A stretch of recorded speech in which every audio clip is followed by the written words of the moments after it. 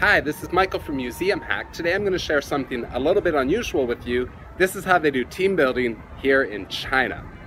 A few days ago, my friend invited me on a team building retreat with his company. It's a restaurant chain in Beijing with about 300 employees.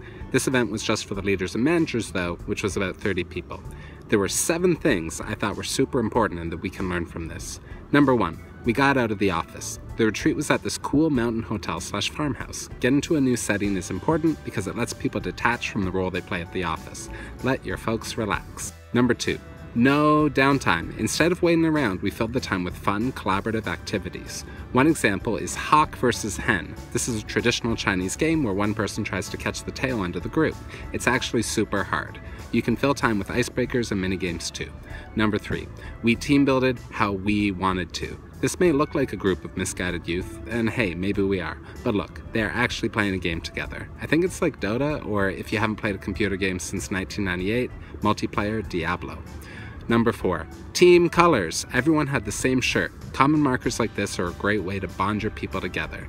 5, we ate together a lot. Okay, we actually ate way too much, but this was a perfect way to bring everyone together for a casual conversation.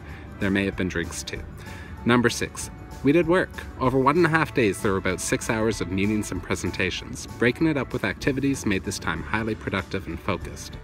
7, alright, last one. The final experience was a game of what Chinese call CS, which is basically super advanced laser tag. We decided teams with a lightning round of rock, paper, scissors, and then played it out. Having this big event to look forward to kept everyone excited and motivated throughout the retreat. Alright, that's all for now. Thank you so much for watching. If you enjoyed this video, please share it with somebody you know who is a manager or an HR professional, somebody who's really going to appreciate it. And if you want to plan your own awesome team building experience, check us out at museumhack.com/team-building. We're going to take great care of you. Museums are friggin' awesome, so is team building. Michael, out.